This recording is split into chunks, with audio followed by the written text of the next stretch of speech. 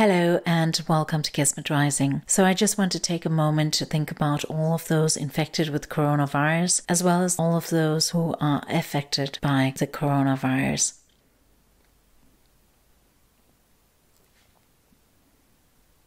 May all of us remain safe, and for those of us who are infected, may we recover soon. So this week's Oracle card reading is using the Energy Oracle, and we have three options here. We have the option 1, 2, and 3. That's a better look at the option number 1. And if you don't like these figures, which I could understand if you didn't, you can just choose between 1, 2, and 3. So I'm going to go ahead and begin with option 1. So for those of you who've chosen this option, we're asking, whoops, a couple of cards have flown out already, but I'm not going to go with those. I'm just going to keep asking until I feel it's ready to pick a card. So, okay, there's a couple more.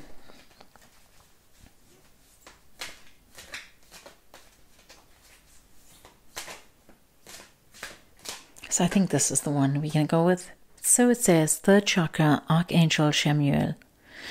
So I think here the advice is to stay one within yourself and to actually work within yourself. So whatever this week brings to you, it's important to work within you. And the advice here is to work with the third chakra.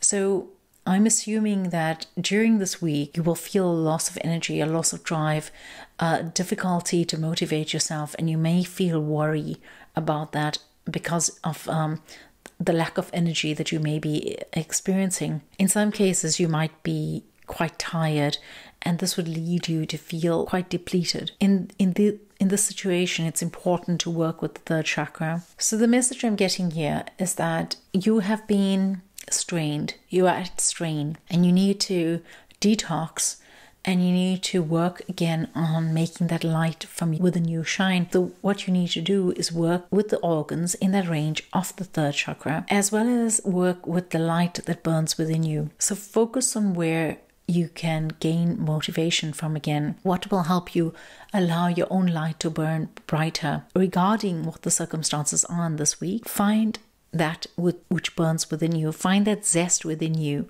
that's actually going to help you to burn forth and burn brightly. Now, for some of you, this is just a situation that you're experiencing, or this is just a feeling that you're experiencing at this current moment, and this is not generally the space that you're in. But for those of you who are feeling that this is how you usually feel, and this is what you've been feeling depleted for quite some time, and you don't actually know how you can go about firing up that energy in you again, I would suggest that you begin with doing a full chakra cleanse. So you actually do a cleansing and a balancing of your chakras, and you can do this by yourself through a meditation that I'm sure you could find online, or you could do it with the aid of another. And once you've done that, then once you've removed the blockages or whatever is standing in the way of you being able to build this, then feel how it is and where it is that you can build this energy from again. Very often, this energy is depleted by naysayers. So focus or identify, rather not focus, but identify the naysayers in your life and think about where somebody's told you that you're not being good enough, or you are not doing what you should be doing when you were actually being yourself. Okay, so focus on where it is that you need to be yourself more, regardless of what others may think of that, or regardless of what the reaction would be if you were that way in the outside world. So this is not to encourage any criminal activity or any antisocial behavior, but rather to suggest to you to bring out that best part of you, which is yearning to come forth and actually contribute and be a part of this world by being whole within yourself. And the only way that you can actually do this is if you allow that fire to burn within you once again and burn brightly. And the energy that I'm getting here is that it's really important to be able to speak your voice, or to be able to say what you want to say, regardless of how it will be received. It's really important to stand your ground as far as that is concerned. So say what you want to say and do what is right for you, regardless of what others may think of it, or regardless of how others would perceive that. This card also talks about the presence of angelic beings or angelic energy there to support you. So you would, regardless of whether you believe in angels or not, you will feel supported during this time. You will actually feel like the world is holding you in some kind of way, that you're not alone in this, that you are being held, that you are in communion with others in this situation that you are facing right now, whatever that may be. And with that comes an eternal and an overall wisdom, a kind of community wisdom that is like a wave that passes through you. So with it comes a lot of energy and a lot of different types of emotions. So if you feel many different types of emotions coming up with this, or with this feeling of identification with community, then let that come through you and pass through you, and see what's residual in you thereafter. See what it is that is still within you, and be able to identify what it is that is your energy, as opposed to the energy that you are picking up from outside of you. Because this might be an energy that's really good, but it could also be something that's not as good. So it could also have some anxiety or something to it. Not necessarily anxiety, but something with it which will make you feel that you are being undermined on some level. So it's important that you recognize this, that is, it comes from outside of you, and it's not that you are undermining yourself. The undermining energy is what would actually deplete that energy from your solar plexus. So work with that and see that you are not undermining yourself, and that nothing that's coming towards you is undermining you. Work to build yourself up and to remember that which is you, that which is part of an important part of who you are, and what drives you, and what makes you go ahead, what makes you go forth, and what makes you go forth in optimism. If you have an overall pessimistic attitude, it's very hard to be able to build this third chakra energy, the solar plexus energy, because you're constantly depleted. So every negative word, every negative outlook that you have is going to constantly deplete that, and you're not going to be able to build it up. So it's like showing up that energy and that light within you. And the way to do it is to remain positive during this time as well. And I just want to emphasize that this is a card where it talks about you being yourself. So as much as there's this influence of community that will make you feel held on some level, and perhaps is a point for you to be able to identify other negative influences or harsher influences, it is important for you to recognize that you are alone in this, and that you are an individual and you are unique in your composition. So I feel like it's really important for you to realize this in this week, because you are going to be standing alone, and you're going to be fending for yourself here, and you have all the strength that you need to as you go ahead with this. So bear that in mind and have a wonderful week as you go along. And I wish for you that you stay healthy and safe, and many, many blessings for you all. All right. So moving on to the next one. So for those of you who have chosen the second option here, we're asking, what is it that we need to know in this week as we go ahead? What is it that we need to know in this week as we go ahead? Oops, a couple of cards have flown out, but I feel it's that card here. Okay, so this is a card, it says man holding a coin. It's the number 43, and he has a pentacle which he has in his hand. I want to say that this is a card for me which talks about luck. It talks about luck coming your way. It talks about things turning out for the better. So if you have any anxiety at all around money or around anything material, if you're feeling at any point in your life that you have the lack of something, a lack of, like you don't have something, or you're unable to purchase it, or you do not have enough money to purchase it, or you don't have the right, whatever it is, this card is saying, well, it's actually okay. You actually are going to find a solution that is going to make you happy, and that you are in fact going to be coming into some money. So whatever the situation is right now, you are going to be coming into some financial abundance or some material abundance. So this is not only referring to that which is financial, but it could also be something that's material. So as far as the week is concerned, and as far as moving ahead is concerned in this time, this is a card which gives me the feeling that you're all going to be okay. Everything's going to be okay for you. And you can actually go ahead with that confidence. You can actually understand that the light is shining quite strongly upon you right now. And this light represents favors from the divine, so to say, that fate is actually working in your favor at this moment, and that there's only something to be happy about. So if there is a feeling of loss of money during this time, you need to understand that it's important for you at this point to keep your vibration as high as possible. And the way in which to do this with regard to financial affairs is to actually feel as if you have all that you need right now. Feel as if you have as many of the things that you need, and enjoy the vibration of money. Enjoy it. Now, if you are listening to this and you're thinking, okay, is she going to stop talking about money and finances? Well, I want to say that as far as love is concerned, or health is concerned, this is also a positive card. In whichever area of your life that you're asking a question, this is a positive card. So with health, this is a card that almost assures you of your well-being and your health. And if you've been unwell, then this is a card that's talking about your health getting better. And it might mean that it's going to take a long time to get better, but it is going to get better.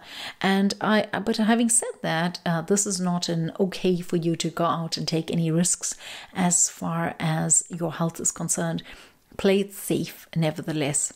Okay. As far as love is concerned, it is a card that can talk about love actually being available this week, and love and somebody taking interest in you during this time. So it might be virtual, it might be somebody that you meet, but you very, very certainly feel the presence of this person, because their energy would be quite strong and quite imposing, so to say, but not in a negative manner, or not in a manner that will make you feel uncomfortable, but rather that it will actually make you realize that it's there. You won't be able to ignore it, let's put it that way. So on the whole, this is a great energy and a great time for you to be able to experience that confident energy, that energy where things are going right and you don't have to worry about anything else. Now, if you're in the midst of some kind of crisis, or you are in the midst of something that's worrying you and concerning you, quite something that's occupying your mind right now, and you're asking, what are you talking about? Like, why are you going on about how wonderful everything is when things are falling apart here? Well, I want to say that it's really important during this time to be able to appreciate all that you have, and to be able to recognize the little things that are going right. Do you have electricity? Do you have running water? Are you breathing right now? If you are, then you are still one of the privileged persons in the world. If you have an internet connection and you're watching this, you're a privileged person in the world. And so this is not a lecture on how to be and how to feel, but rather that this card is talking about being appreciative for those things, and then recognizing how much you have already. This card is not about poverty. It's not about actually, sitting there with your last can of beans in your home and not having anything else to eat. And it's not saying then, just feel all hunky-dory and it's all going to be fine. It's not a card like that. It doesn't assume such things. It asks you simply to humbly appreciate that which you have and recognize that which you have, but nevertheless you're still having a turn of luck or a turn of fate, things coming your way that are going to be make you happy, that are going to make you feel like you are doing well in your life. And this is something that you can actually look forward to at this time. So take that on. And I think that during this week, if you need to choose a number, if you need to do something with regard to a number, choose the number 7, because it is going to be the number that that will actually work for you. I want to say one other thing, that the darkness is setting in your life, and the light is rising in your life. And even though the light rising may create dark shadows in your life at this moment, don't depend on the dark shadows, and don't see the dark shadows as a guide for where you're at right now, because dark shadows can only be created by very strong light. Okay, so go with that message, and I hope that this actually helps you as you go along this week. Please stay safe and stay healthy, and many, many blessings to you all. For those of you who've chosen the third option here, we're asking, what is it that we need to know as we go along in this week? What is it that we need to know as we go along in this week? And wow, I think it's this one here. So for those of you who've chosen the third option, we have the number 20 and the card of envy. So this card is actually talking about one's duality, that which is positive in oneself and that which is negative, that which is happy and that which is sad, that which is humble and that which is not. And it goes on, and it asks you to recognize that aspect of you which is not always as you would like yourself to be. So this is not necessarily a negative aspect of yourself. However, you may see yourself in this light, or in a negative light, or you may see another in a negative light. And it asks you to recognize that this is simply your duality at play. This is simply your complexity at play, how complicated you are. And this is not necessarily a bad thing. It's simply adding to your texture and adding to that which you consider to be your depth. Now, it might actually seem as if it's raining down only on you right now, and the sun is shining on others. And you may be asking and wondering, why is this so? Why is this happening at this moment? And why is this happening to you or to those around you? And I feel that with this card, it actually says that it's okay sometimes to be upset. It's okay to feel that these emotions, whatever they are. Because once again, it boils down to your duality. It boils down to that which is the other part of you. And sometimes you need to be able to experience that and experience an emotion that is not always positive to be able to experience one's life in a positive light. So for those of you who are not resonating at all with this, or you go through the week and you think, oh, there was no time when I felt any envy or any anger or any negative emotion at all, I wonder what she was talking about. Well, I think here it talks about the feeling of actually being at one with oneself, regardless of the various aspects of oneself, regardless of that which you're made up of. So there's a feeling here that you want to identify with only one aspect of yourself, that aspect which is doing a certain way, or climbing a certain social ladder, or having so much of money in your bank account, or having a certain status, whatever that is. And this card is saying to me that you don't need to just identify with that part of you which you are not right now, that part of you which you aim to be, that part of you which you dream of being. It's important for you to also be appreciative and be happy about that part of you which is just you right now.